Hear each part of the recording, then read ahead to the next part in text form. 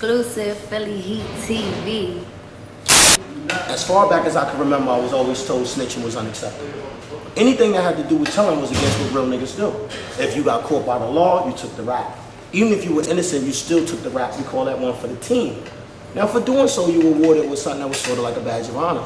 Why? Because people just respect a stand-up guy. Or, bottom line, somebody who kept their mouth shut.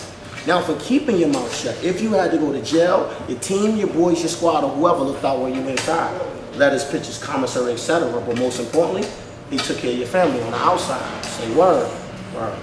There were street codes, snitches get stitches. There were laws, theft before dishonor. There were rules, and telling, snitching, testifying was one rule you just didn't break. Today, there's no more rules, there's no more respect for the game anymore. So I ask a question in the world where anything goes. Is snitching still a rule you don't break?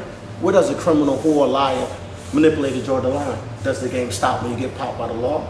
Or do you do what you got to do to get back to your hustle? Bottom line, snitching is forbidden in a world where right is right and wrong is wrong. Well, let us go into a world where there is no right or no wrong, where everything goes. Welcome to the new millennium. Gave this guy numerous amounts of money. So is everybody else in the city always paying this guy to play our records. It's not fair to us. Because he plays your shit for a week or two and then you gotta give him another check. It's not fair to the artist. You know what I'm saying? I really think that DJ Khaled has put 6, 7 artists on. Funkmaster Flex has put artists on. Who Kid has put artists on. Who has this guy put on? That this is our city and you have to support us. That's Philly, that's Jersey, that's Delaware. But why you don't play us? Why? Baby, then you got niggas talking shit to me who wouldn't even look at me. Nigga, you wouldn't even look at me. Nigga, when you see me, nigga, you bow down to me. Nigga, now you talking shit out your mouth. Niggas, you crazy. It was just a humiliating feeling to have a guy. He says, give me the word.